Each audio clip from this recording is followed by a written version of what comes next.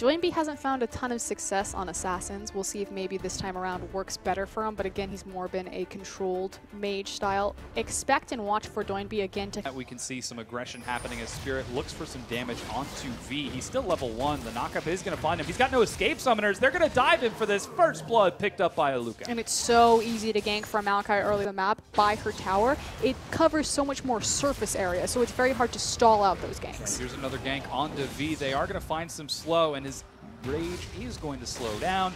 He's taking some more damage here. He should make it under the turret, but WE continue to look for the dive. Aluka body blocking as best he can. Spirit gets the kill and gets out. Oh, it's so close to the minion. The minion.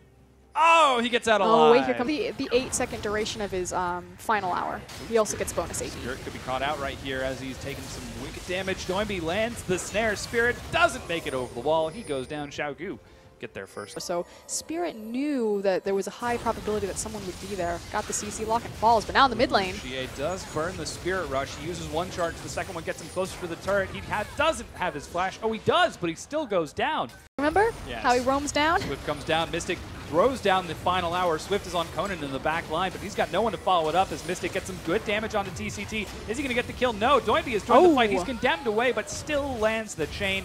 Doinby now has got not that much to worry about as there's not a lot of damage down here for WE. They pick up another 2 kills, ending Spirit and Conan.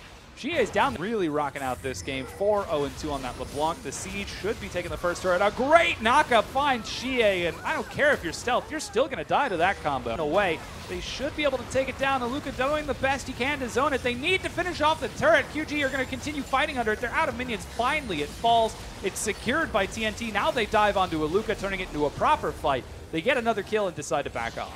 Man, Yeah, things I'll not take working the out pot that shots great. where I can get them. Yeah, Doinby does get condemned against the wall. Some great damage from Spirit. Doinby doesn't have the distortion. He doesn't have flash. He's got nothing to save him, but he jumps back. He gets a kill onto Conan, but goes down. She's going to get more static shift. Hold on. Push set up. They find TCT. He goes low, immediately flashes out of there. The hook pulls him further away. Oh! The explosive cast gets the kill. Excellent job from... Oh, teleport coming in. Looks like this could be a fight as they find Aluka. V's running the wrong way. Instead, he's trying to find Mystic. There goes the knockup. Immediately dives onto him. Flash from the wall puts Mystic on the safe side of things. But Doinby flashes for the instant distortion, destroys him. Conan goes down immediately. Qiao forced to burn all 3. Split pressure. Looks like they're just going to push this one down.